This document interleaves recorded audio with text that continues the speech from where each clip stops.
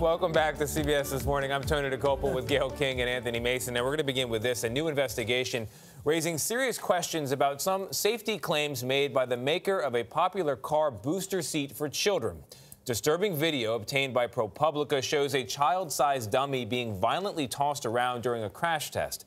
That booster seat is currently on the market, and we're getting an exclusive first look at ProPublica's investigation. It found that one manufacturer marketed its booster seats for children who experts worry may be too small to be adequately protected in crashes. Kris Van Cleave has been following all of this. Kris, good morning. So what do parents need to know?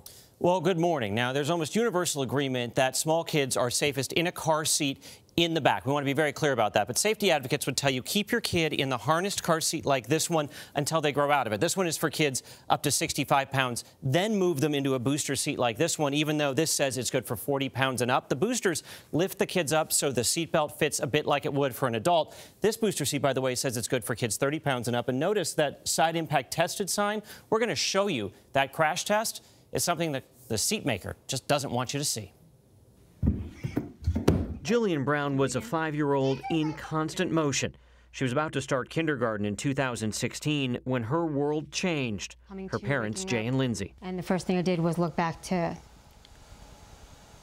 check on the girls. Lindsay was driving her 2 daughters, Jillian and Samantha, to daycare when they were hit on the driver's side near their Long Island home. Jillian was hunched over. I couldn't see her face. I know that they took her out first. They had her laid out on the trunk, and they were doing CPR. Jillian was the furthest from the impact, strapped into her Evenflo Big Kid booster seat. While Samantha in a different car seat and Lindsay recovered from their injuries, Jillian never will. She was internally decapitated, left paralyzed from the neck down. A ventilator now keeps her alive. How has life changed from that day to today? Completely, yeah. Every day's how. Ready? You want to do quick math? You know, caring for her.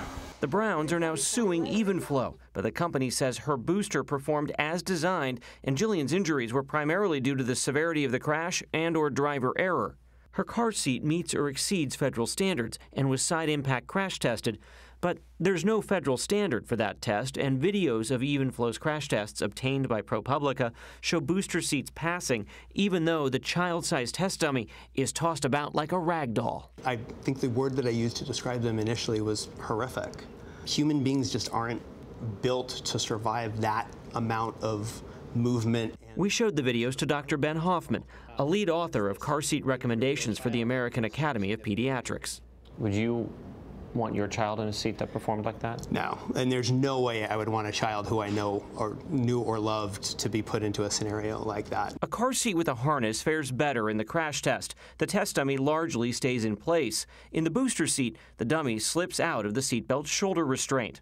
During depositions obtained by ProPublica, Evenflo employees explained the only way to fail the company's crash test is if the dummy falls completely out of the seat or if the seat itself breaks. One saying, "We side impact test our seats, but I don't think we say that we offer any type of side impact protection."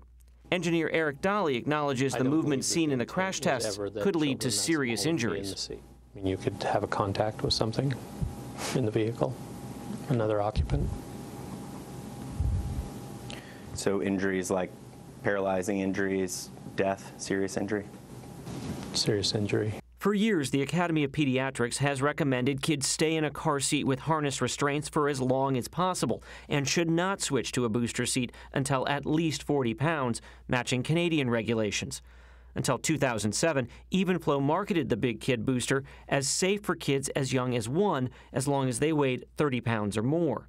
4 years before Jillian's 2016 accident, Dolly recommended Evenflo stop selling booster seats for children under 40 pounds because they'd be safer in seats with harnesses. Dolly, who still works for Evenflo, later testified he supported the decision to stick with the 30-pound minimum. Jillian weighed just under 37 pounds. ProPublica's Daniela Porat. Evenflo touted its side impact test as something that was rigorous and used the side impact testing marketing to sell its Big Kid booster. The test was anything but rigorous. Just months before Jillian's accident, Evenflo did change the height and weight requirements in the owner's manual, but did not notify customers like the Browns already using the seats because the company says there was no safety impact with that change. And years later, the company's old standard is still out there. In January, ProPublica bought a Big Kid booster from Evenflo's own website with 30 pounds still on the label. Just this week, we found signage at an Oregon Walmart saying the seats were for kids 30 pounds and up. I would never have bought that if I'd known. I would have left them in the front-facing 5-point harness for years. You know, you read it and you believe it.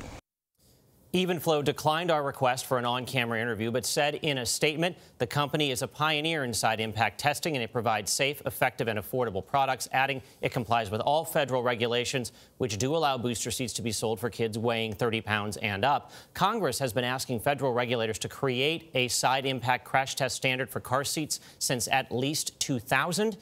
That standard is yet to go into effect. You can read ProPublica's entire in-depth investigation online now at cbsnews.com. That is a very eye-opening report. I mean, Evenflo can say they're a pioneer in side impact testing, but if there's no standard for what the test is, what does it really mean? Right. And other car seat makers are doing testing too. We just don't know what those results are.